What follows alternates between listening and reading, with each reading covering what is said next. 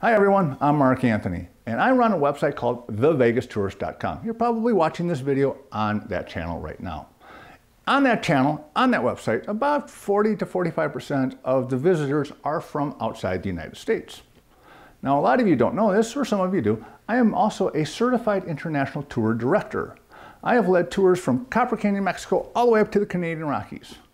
In that role as a tour director, about 75% to 80% of my guests are from outside the US, all right?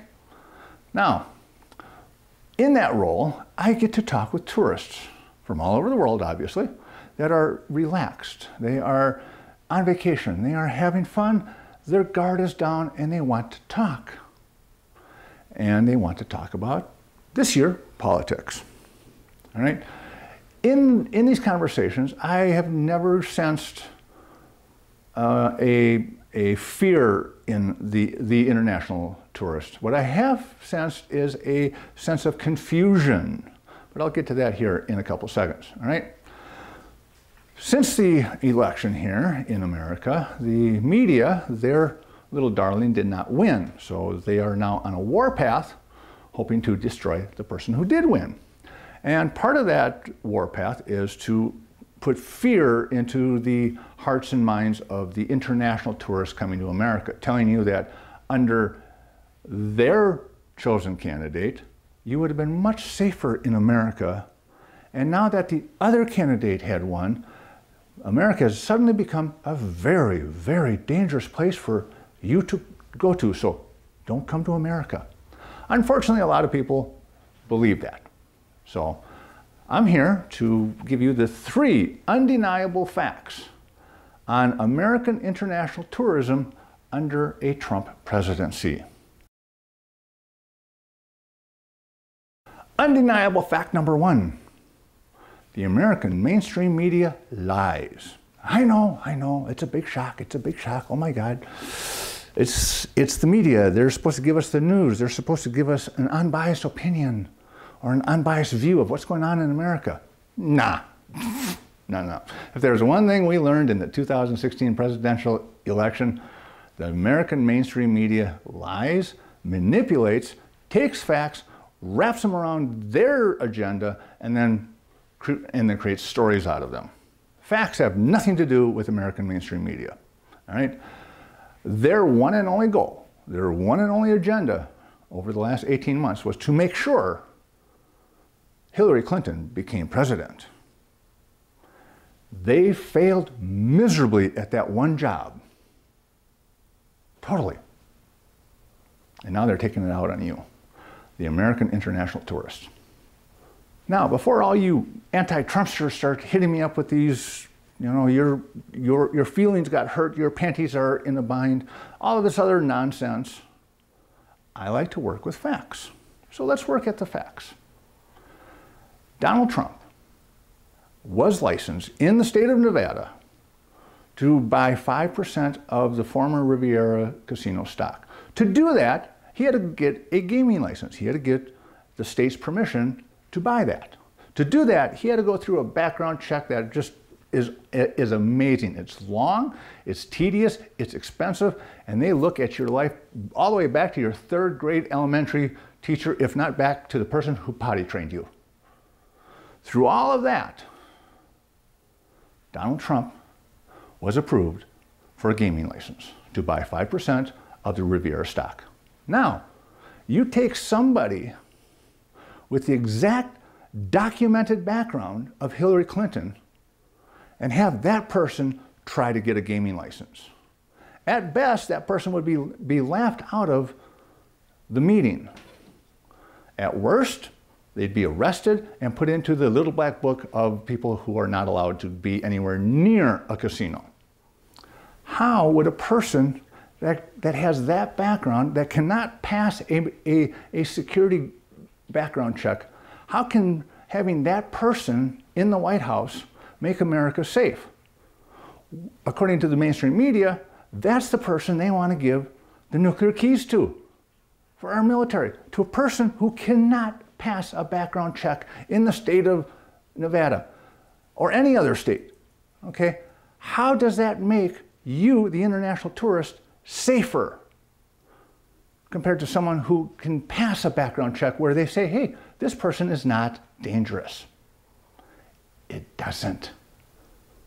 You are safer under the incoming president than you would have been had the other person won.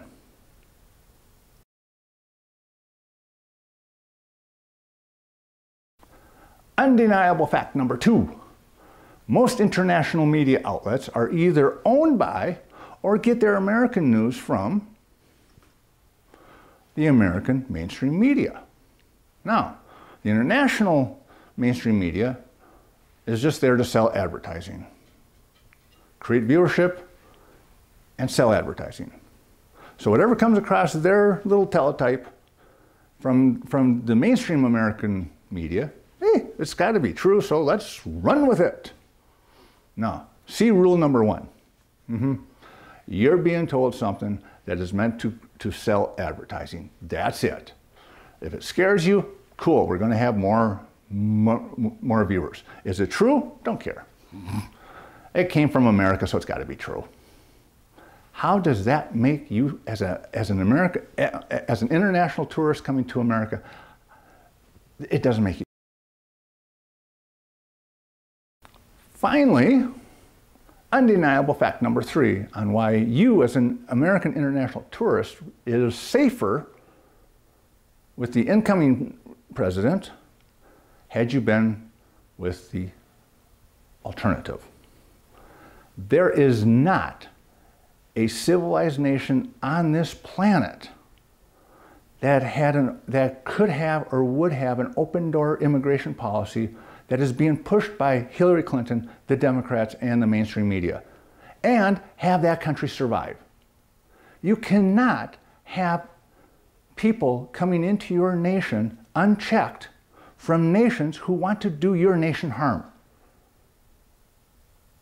and survive to tell about it. The Trump immigration plan is the same thing that is in Mexico and similar to the one that's in Canada. Try walking into Canada without any papers, no job, and no background. See how far you get. Try walking into Mexico without any papers, without any job, and without any verifiable income. See how many years in jail you get for that. Now, the American mainstream media says, that's a cool immigration plan. Well, guess what? Donald Trump and the Republican Party wants the same thing here. Why is it wrong for us to know why, first of all, who's coming in, why you're coming in, and especially if you're coming from a nation that hates America and exports terrorism? Why is it racist or bigoted to ask these people, are you here for friendly terms or are you here to do us harm? Are you here legally? If not, you broke the law. Donald Trump is trying to tell everyone, we all live under the same rules. You're not above any law. Go back to the end of the line and follow everyone else that's coming in here legally. Why should you get preferential treatment, all right? Especially if you're young males, 18 to 25, able-bodied, coming from a nation that has been documented to want to do your nation harm.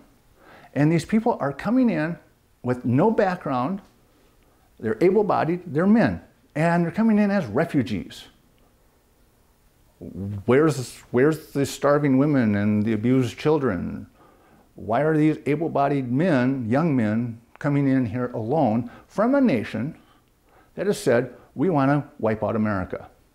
And where Hillary and the Democrats and the mainstream media said, these are the people we should allow in, don't ask them any questions, give them housing, give them medical care, give them a welfare, basically. And don't ask where they came from, don't ask what their intentions are, don't ask them anything, just open the door and let them in. How does that make you, the international tourist, safer? Why is it wrong for us to do that? Why is it okay when a Democrat president did this, Jimmy Carter, to the exact same people? And again, the American mainstream media said, hey, cool policy, love it. God, this is going to make America so much safer. Republican president does the exact same thing, and the same mainstream media says, this is racist, this is bigoted, you can't ask these people anything. We need to bring them in. No, we don't. Especially if you cannot tell us why you're coming here, what your background is, and whether or not you violated any laws from where you're coming from. How does having people here who have broken the law make you safer? It doesn't.